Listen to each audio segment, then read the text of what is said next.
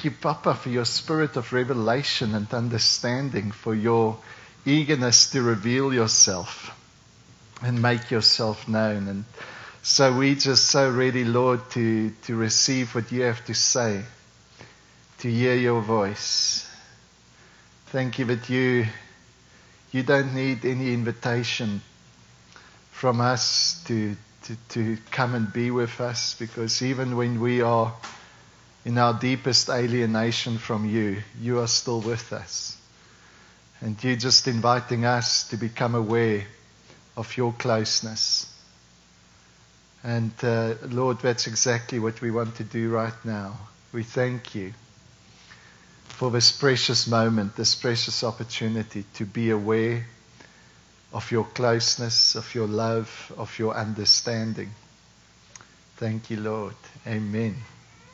I want to ask a very simple question this morning, and we're going to explore the answer in the message. But I want you to really think of this question as I ask it, and that is, does God have a clue what it's like to be you?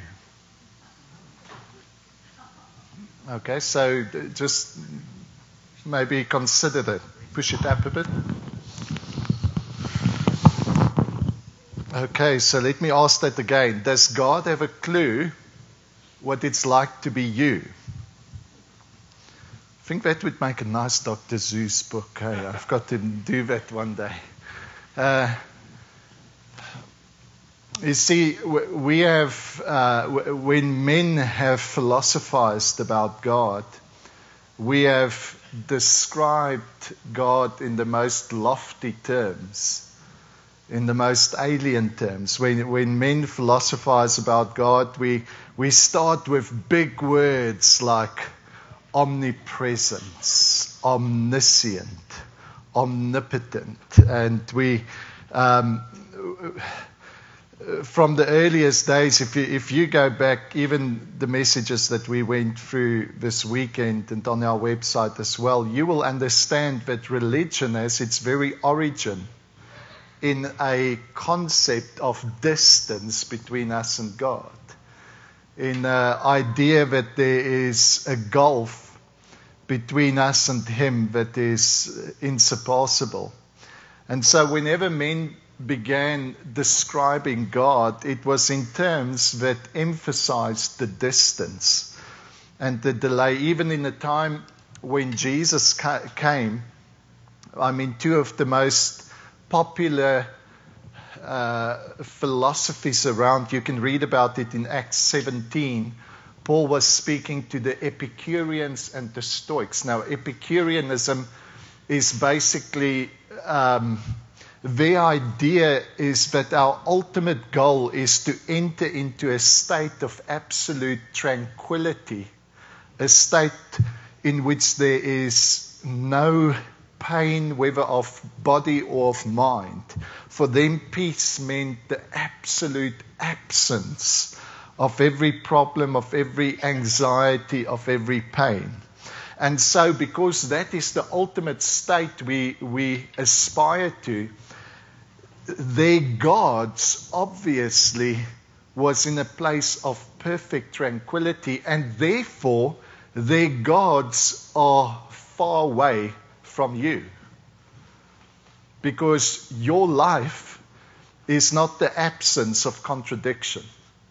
Your life is not the absence of confrontation and pain. And so you read the beautiful Greek poetry of the gods who sits on their clouds far away observing the earth, and they can observe a murder or a marriage, the birth of a child or the beginning of a war, and they are unmoved.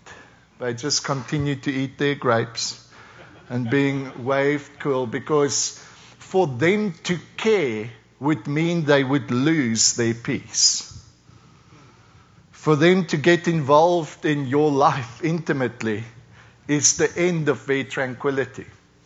Now, the Stoics took it one point further, and they said it's not that God doesn't care, it's God cannot care. For them, God was an impersonal intelligence, an impersonal force. And so I don't know what is worse news to a hurting heart, a God that doesn't care or God that cannot care. But there's not much good news in that for humanity. And so we would think, well, at least the Jews probably got it a bit more right. Now, when I say the Jews, Israel represented all humanity's religious efforts as well. So I'm not putting a boundary between us and them, but sometimes we think maybe they had a better understanding of God's closeness. You see, Jesus comes, Matthew 11:27, speaking to the people who's been studying the Torah their whole life, and he says, no one knows the Father except the Son. So despite your thousands of years of Bible study, you're all wrong. Okay, so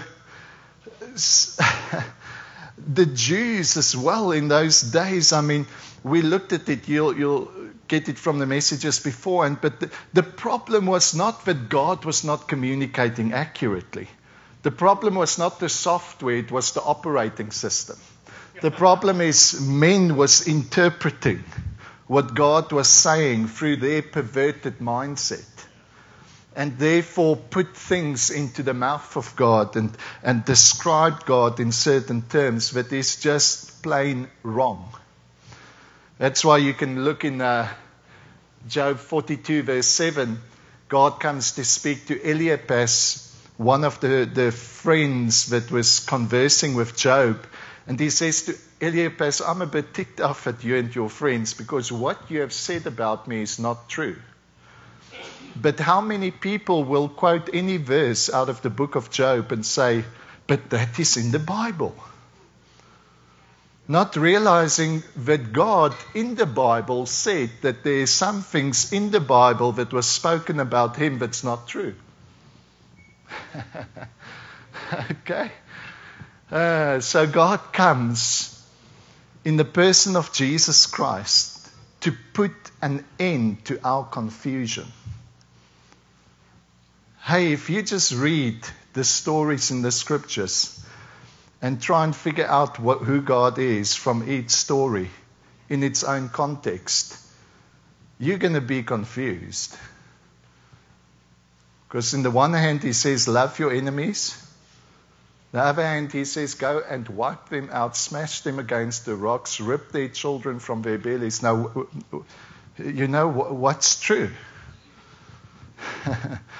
Jesus comes to give us the authoritative, the final, the complete vision and word of God. There's a more important question than, is Jesus God? And that is this question. Is God like Jesus? But yeah, because if God is like Jesus, wow, we have got good news. If God is like Jesus, then all the confusion is dealt with. And that is exactly what Hebrews 1 says, that God has spoken in various ways and in fragments and portions to our fathers through the prophets. But in these last days, he has spoken a final word in his Son. He is the exact image, the exact representation of the character and nature of God. So, Jesus comes in the midst of concepts that puts God at a distance. Now, the Jewish concepts about God as well, although God is busy revealing himself through this nation, developing a language, developing ways of communicating to humanity, they still in their own fallen mindset interpret his message wrong. And so one of the main focuses that the Jewish religion had about in their theology is the holiness of God. And so the holiness of God for them meant his utter separation from us. The theological term, the transcendence of God. God is completely other. He's beyond time and space, beyond your wildest imagination. He is holy. He is other. Now, when your understanding of holiness is God's otherness of us, that had specific consequences in how they related to God. And one of the consequences is that their doctrines of angels became exaggerated. Because although the Old Testament tells us quite clearly that God gave the law to Moses, by New Testament times there's at least 2 references that says it was actually angels. Because you see, what happened in their theology is it can't be God that directly spoke to a man. I mean, God is completely other, transcendent. It must have been his angel. And so another consequence of that concept of God is he becomes utterly unapproachable. And he is so other that to see him is to die. This is why Jacob is so surprised. I've seen the face of God and yet I live. I mean, this is amazing. That is why when Moses says, "Who are you?" and God says, "I am that I am," and he uses the word, what we know as Yahweh or Jehovah, YHVH. And it's not consonants, not vowels, it's semiconsonants. The Hebrew linguist tells us that they are all the sounds of breathing. And when they looked at this word with their mindset of distance, they immediately said, God's name is so holy, it's unpronounceable. Can you see how the mindset of distance permeated humanity? Now God comes to reveal himself. Because man had thousands of years to try and get to know God through our own cleverness, through our own philosophies, even through our own study of the Torah. And what was the end result? No one knew him. Let me tell you, you won't know God just through the study of the Bible. If you could, stop pretending that Jesus is your Savior. Because the Scriptures can save you. Now, Paul tells us that through him embracing the Torah, all that the Torah did, all that the Scriptures did, is revealed to him his flaws and his distance from God, and the very thing that was supposed to bring life brought death. And he says, who will deliver me? I need more than my spiritual discipline. I need more than my Bible study. I need more than my own efforts to know God. I need a Savior. And he said, I thank God that God has done what we could never do in our own initiative. You see, for you to try and know God, hey, you can go and look at history. The end result of humanity's attempt to know God is our highest philosophy, our best wisdom, our best religion, God said, is foolishness. 1 Corinthians 1. There's only one opportunity. There's only one possibility for us to know God. And that is if God takes the initiative to make himself known. And that is exactly what he comes to do in the person of Jesus Christ. He says, no one knows the Father. No one has ever seen the Father, but the uniquely born Son who's in the bosom of the Father, he comes to make him known. And what he makes known about God, is shocking. Because the Word becomes flesh. No one has ever imagined that God could become and take on this human flesh. I mean, it was against the Jewish concepts of God's holiness. It was against the Epicurean and Stoic philosophies about God's distance. But here God does what none of our cleverest philosophers ever imagined God can do. And He takes on human flesh. He comes and defines Himself within this one event and this one person of Jesus Christ. And what He reveals is shocking, because He reveals that God is not the distant God we've imagined. He surprises us not with how different God is, but He surprises us with how much like us God is. Why is that important? You see, likeness is the basis of intimacy. That's why when God created Adam in His image and likeness, God was busy enticing Adam into a place of intimacy. And that's why Adam's not born with full knowledge. Because if Adam knew everything, he would have known there is no real alternative. There's only God. That's the only relationship that's going to satisfy. But God creates an opportunity for man to fall in love. And so He starts hinting with Adam, and He says, hey Adam, won't you come and help me name the animals? And as Adam names the animals, he starts realizing that every animal has got a partner like itself. And that likeness is the basis of a friendship that animal doesn't have with other animals. And then God increases the volume of His hint. And He takes Eve out of man. And man wakes up and he says, now this is flesh of my flesh, bone of my bone. You see, God was still just hinting. He was preparing us for the day in which we would recognize Him as flesh of our flesh, bone of our bone.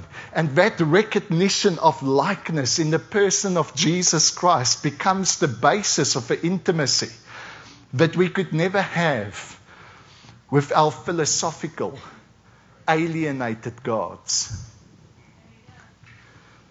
So Jesus comes to surprise us with a God who's more like us than what we've ever imagined. He comes to surprise us with a God that doesn't avoid your issues and your problems for the sake of protecting His fragile peace. No, this God steps into your flesh. He steps into our arena of conflict and contradiction. He reveals that His peace is not so fragile that He needs to avoid you to remain at peace. No, His peace is large enough to embrace you, to embrace all of humanity and remain at peace and bring His peace to you. Even in the midst of your hell, He can bring peace. He reveals a God who's not distant. He reveals a God whose holiness is not His utter separation from you, but His complete and utter separation unto you. God has committed Himself fully to you. This is why Philippians 3 says He emptied Himself into human form. Hey, God, Jesus wasn't just taking a little gamble and say, okay, let's go and see what it's like to be human, but I still want my other life preserved for me, just in case this being human thing doesn't work out. I want to come back and be the Word, eating my grapes, tranquil, that was in the beginning, without the limitations of human existence. No, God knew long before He designed Adam that he would become a man and remain a man forever. God is still a man in the person of Jesus Christ. And He does not regret His decision. Colossians 1:19 does not say it irritated the Father that in Him all the fullness should dwell. It says it pleased the Father that in Him, in this human body, all the fullness of the Godhead should dwell. Colossians 2 verse 9, the Amplified is so beautiful. It says the fullness of the Godhead finds its most complete expression where? Where do you think God is more fully God than anywhere else? The fullness of the Godhead finds their most complete expression where? In a human body. Woo! Man. A human body.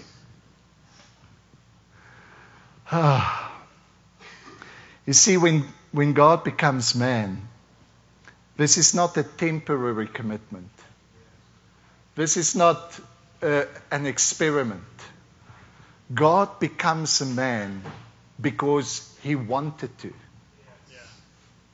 And He designed man for this very purpose, that His image and His likeness could find expression through you. When God thought of you, He thought of a way in which He could be uniquely Himself. And so, Jesus comes to shatter our religious, our philosophical ideas about God. And He reveals a God who is right in the midst of this world, with all its thisness, with all its issues, with all its contradictions. You see, men have legitimately had many questions for God, specifically the philosophical gods that we've imagined. Because, you know, when it comes to the question of faith, we could quite legitimately ask, how can a God to whose eyes all things are plain and clear, how can He know what it's like to not know all? How can this God who sees everything, how can He understand a human being like me who mainly sees what's visible? Has He ever lived by faith and not by sight? Hey, I hope I don't make you nervous with these questions. Many of us have had them, and few of us have maybe had the boldness to ask them, but I'm so glad God's really not too nervous about our questions. So let's just ask some of these questions, and then we hear what He has to say. So we've asked, how can a God who is omnipotent, a God who can do whatever He likes to, a God who's all-powerful, how can He have any clue what it's like to be you? A being who faces uncertainty. A being who's often in circumstances and situations where the outcome is not clear. I mean, does God really understand how mundane and ordinary this human life can be sometimes? I mean, if you were God, would you spend much time with you?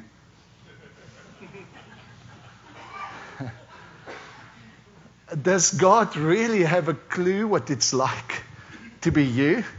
I mean, a God to whom nothing is impossible. An immortal God. Does He really know what it's like to face death?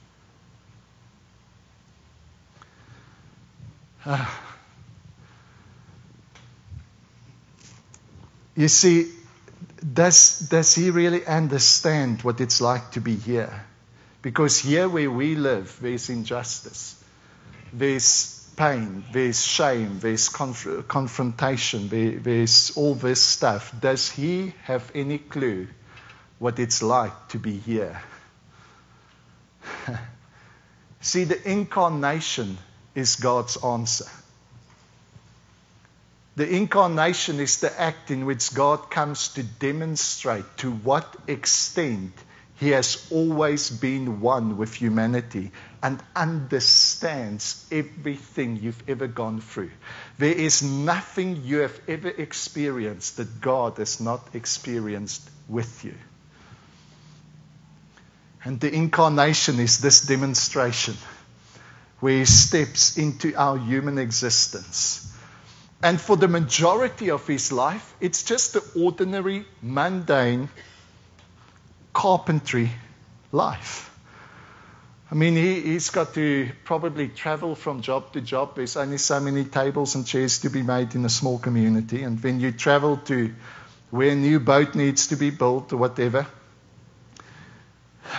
I mean, when Jesus starts speaking in Matthew 6 and He says, do not worry about your life. Do not be anxious what you will eat, what you will drink, what you will wear.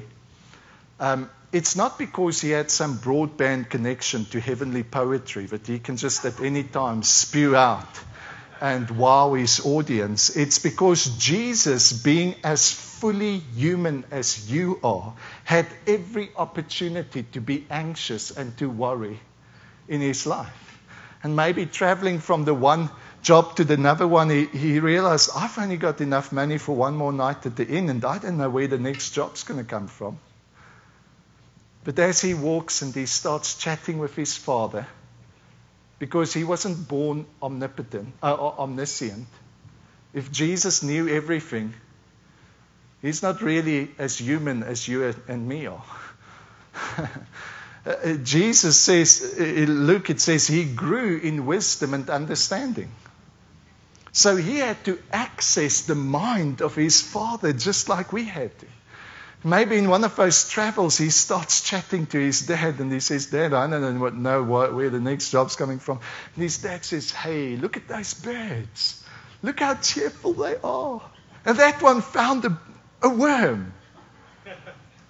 And they don't base their confidence or their joy on their understanding of the principle of sowing or reaping. They just fly around and have at least as much sense as that bird. And know that I care for you. Because you are of much more value to me than that bird. And look at those flowers. I mean, most people don't even see those wildflowers. Yet, look what attention I give it to color it, to dress it.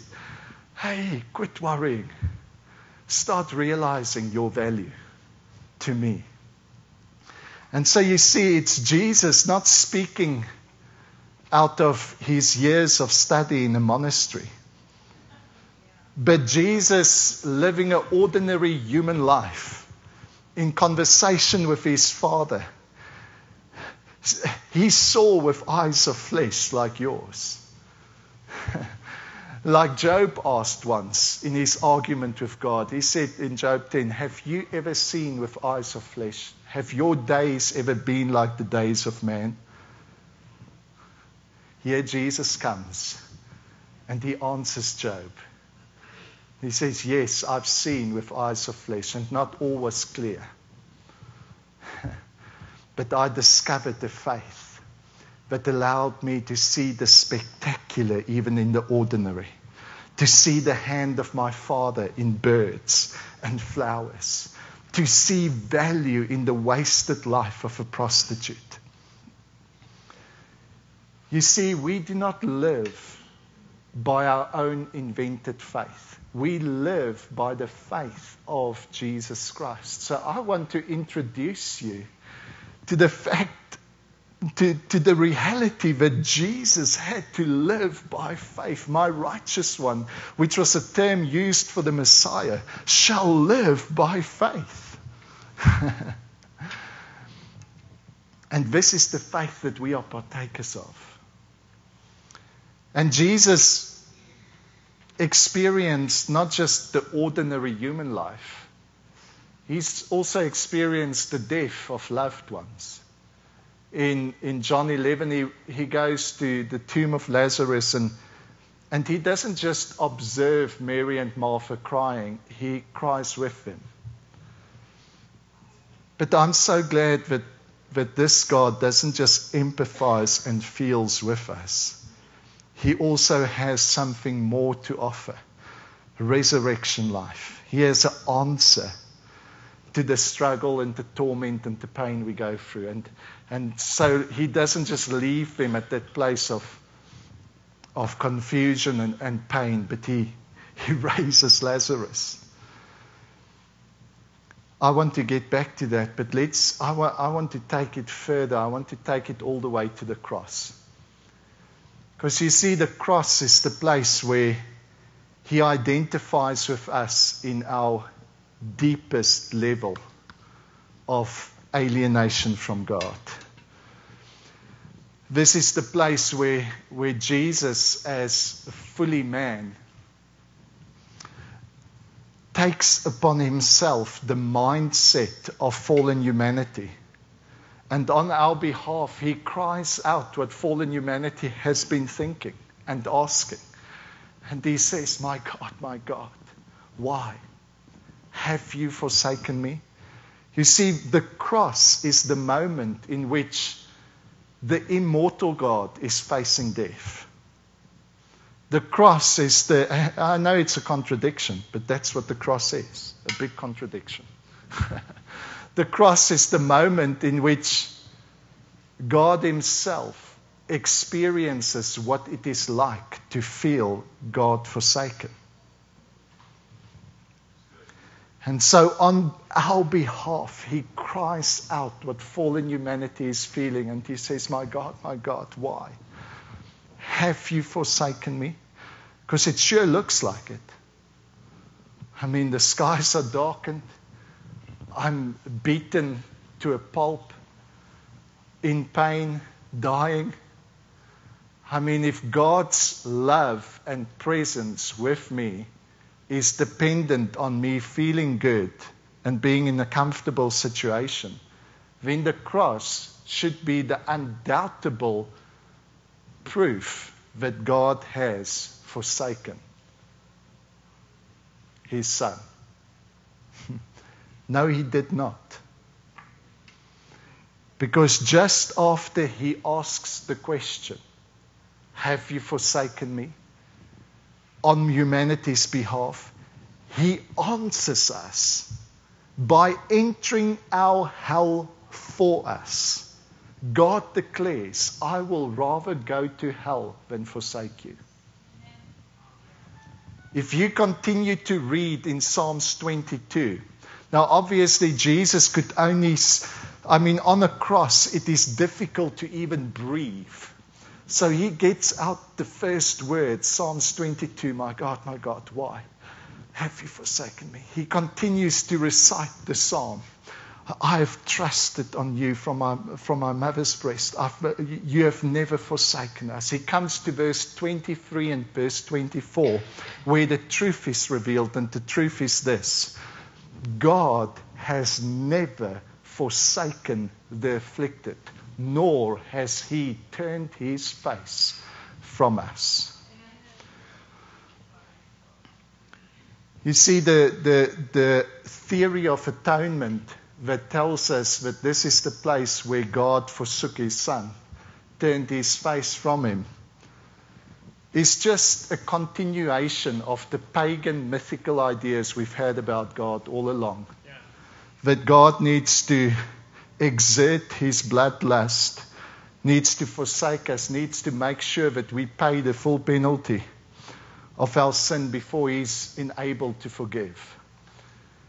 Now, the cross is the event in which God reveals, because Jesus is never separated. He never becomes less than God. He's fully God. This is the place where God reveals even when you are at your worst. While you are nailing me to that cross, he prays, Father, forgive them. He reveals the heart of God, and the heart of God is, He is always good, no matter how bad we get. He is always for you, always inviting, always loving, always forgiving. And so the event of the cross is where He enters into our deepest alienation from God. Why would He do this? I love what some of the early church fathers like Athanasius and these guys have said. They said that God's method of salvation, God's process of salvation, is to become whatever He wants to save. In other words, they did not see the salvation of humanity as a legal transaction that just happened at the cross, that somehow there was a payment there that brought about our salvation. They saw the very act of the incarnation, this act in which God binds Himself to humanity, as the beginning of our salvation. Because God becomes what He wants to save. And it is in His act of becoming what He wants to save that He saves us. In other words, He becomes us in every situation, in every circumstance that we find ourselves. He comes to demonstrate the depth of His identification with us. And so the cross obviously is the culmination. It's the conclusion of this identification. This is the place where God knows us, even in our deepest hell. See, Ephesians 4 says, "For this purpose He descended and ascended, that He may fill all things." Now, the way in how we want to read that in the Western world is, there was a time, in our Western mindset of three-dimensional space and time, as maybe an added dimension or added concept. In that concept, we want to say, what that scripture means is that a few thousand years ago, Jesus went to a place called hell, did whatever He needed to do there, got the keys, and then He left, and now He is in heaven, getting ready to do something new. That's not what that scripture says. That scripture says He descended and ascended so that He may fill all things. Now, on the authority of that scripture, I can boldly say that God is still in hell. What does that mean? It means that no matter what torment, no matter what suffering I find a person in, I don't even have to try and pull them out of that hell to introduce them to God. I can introduce them to the God who has been in their hell with them.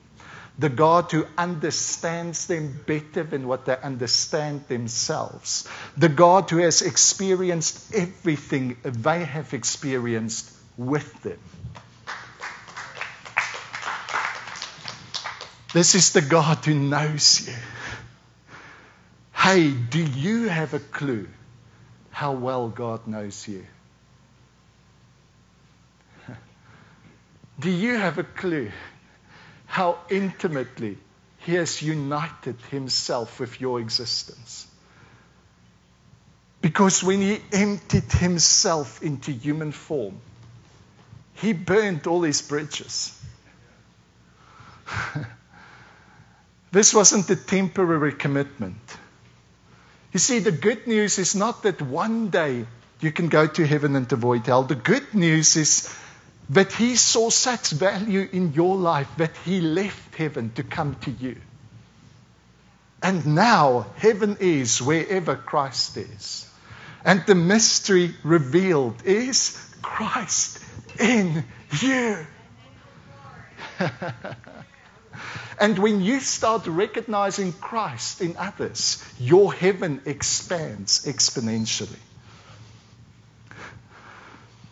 Now, I'm not here to do a teaching on heaven or those kind of things, but obviously I've got no problem with conceiving of dimensions and experience way beyond our wildest imaginations. But if you think heaven is just some beautiful colors and another place, you've missed what heaven is all about. John 14 verse 20 is what heaven's all about. In that day you will know that I'm in the Father, you are in me, and I'm in you. That's heaven. That's the place He went to prepare for us. A place of awareness. And that heaven can start right now. You see, the cross is the place where God comes to convince us that there is no depth to which you can sink, that I will not sink with you. There is no path you can walk that I will not follow you. No, not all paths lead to God, but there is not one path that God will not walk to get you,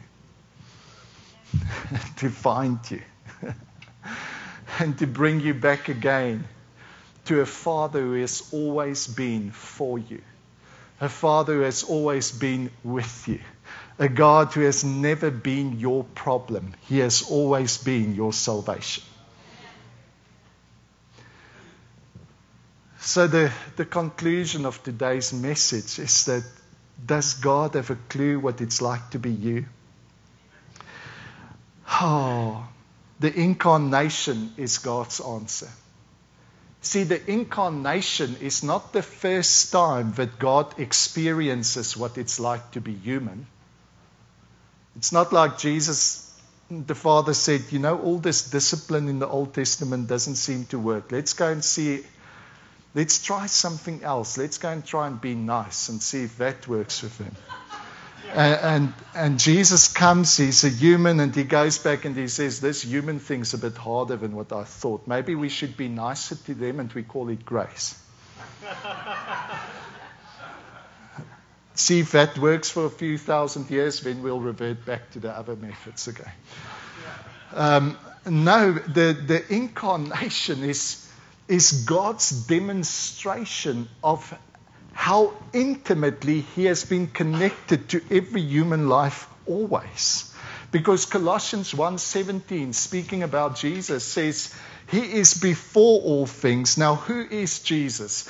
Jesus is the perfect union of God and man. Jesus, the incarnation, is God's declaration. I do not want to be God by myself, with myself, or for myself. The only way in which I want to be God is with man, for man, and as a man. But Jesus is also fully human.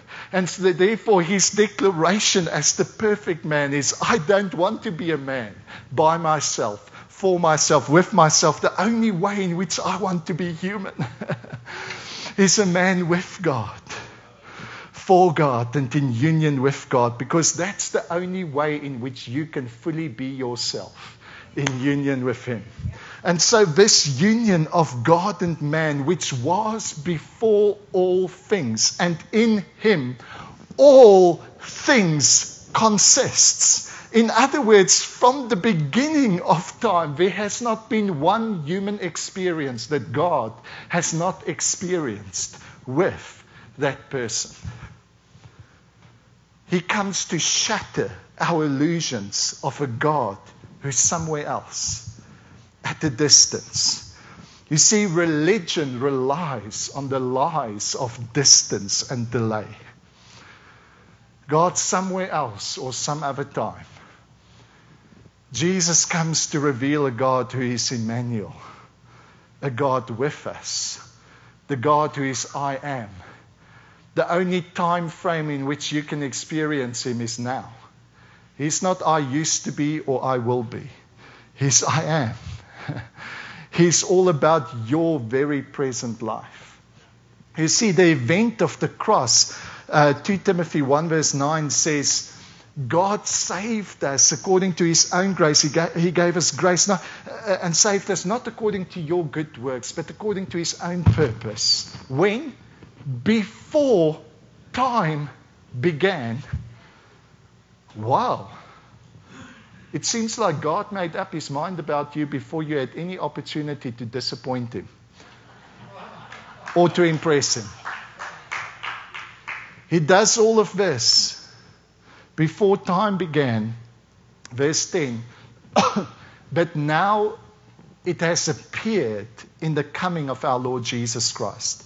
You see, the event of the incarnation is simply an appearing of an event that occurred within eternity, beyond time and space, and therefore it is an event like none other. Let me say this another way. How much of your past still exists? The past does not exist anymore. Time is insubstantial.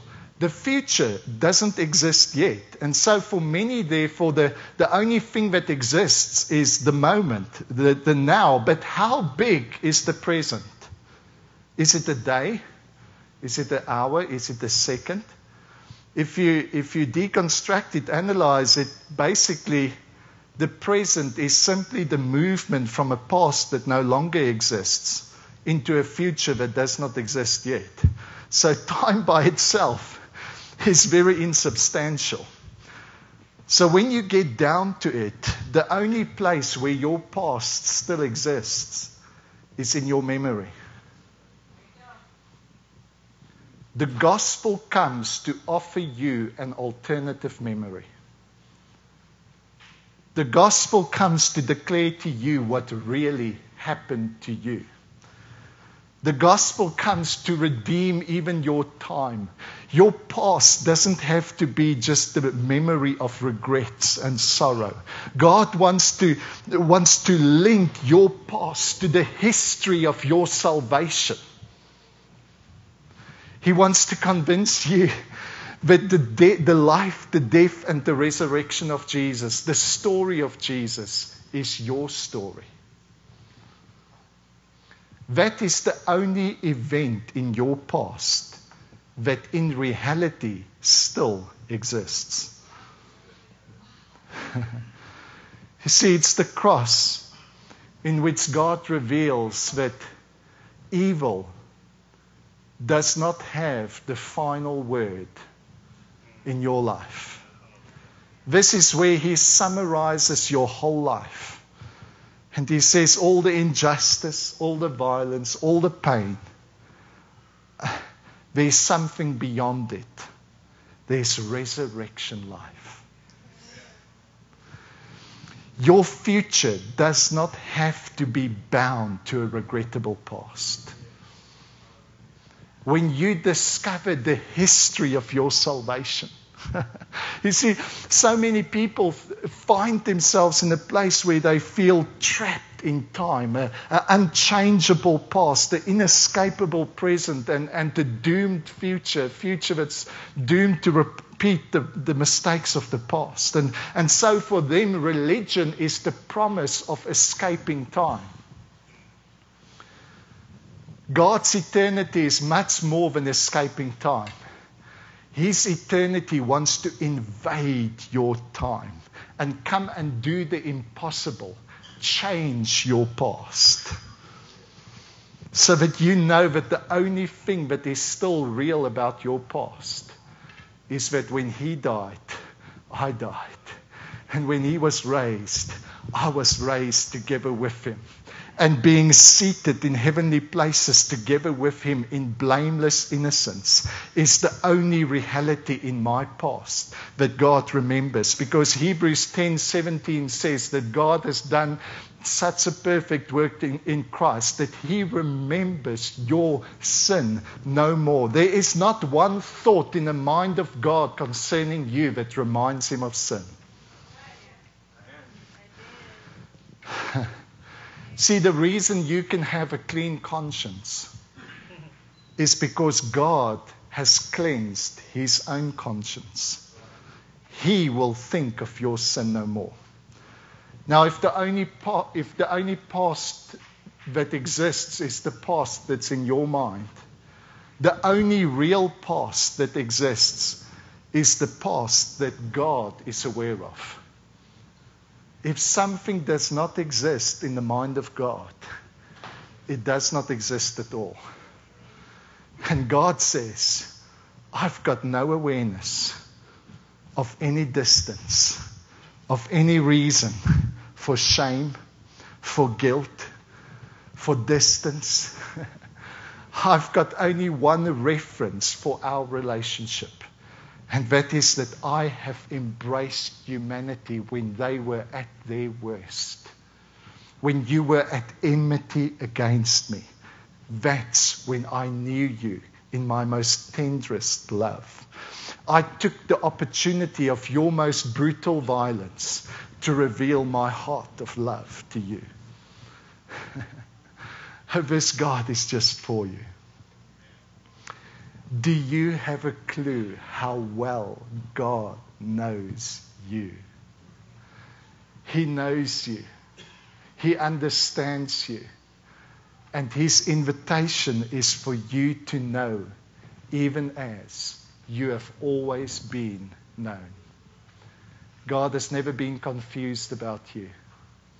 He has always known you for who you really are. His image and His likeness. His opportunity to live and move upon this planet. I'm going to close with a last phrase. We started off by saying that in our philosophical ideas about God, we start off with terms like omnipotence, omniscience, omnipresence. And God is all of those things. And God displayed His omnipotence in the Old Testament. But what was the result? No one knew Him. Because you can't be intimate with an alien. You can fear him, but you can't love him. And so Jesus comes, and it says He lays aside His divine privileges. How is it possible for God to become a man and not cease to be God? I think God starts revealing something to Paul in Corinthians. Is it 1st or 2nd Corinthians 13 where he speaks about love. And he says, Paul, I want to teach you something about love. Now remember, God is love. And he says, I know you guys are very impressed with omnipotence, but if I have the power, all the power to move mountains, and do anything like that, but I have not love, I am nothing. What is God saying to Paul concerning himself? God's revealing to Paul, Paul, it is not my omnipotence that makes me me. And if I could speak the language of angels and know all things, but I have not love, I am nothing. Paul, I know you guys are very impressed with omniscience, but let me break the news for you. It is not my omniscience that makes me me. You see, what God is in essence, in core, is God is love. And this is why it was possible for God to become a man and not cease to be God, because the human existence is in no way a limitation for the love of God to be revealed. That's why God is so excited about your life. You don't have to know all things, be all powerful, or be present anywhere, everywhere, to be a vessel used by God. No, if you have an opportunity to love, God has an opportunity to be Himself in you.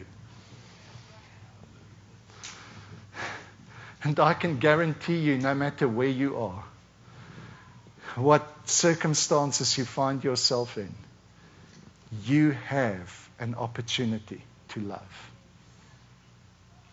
Glory.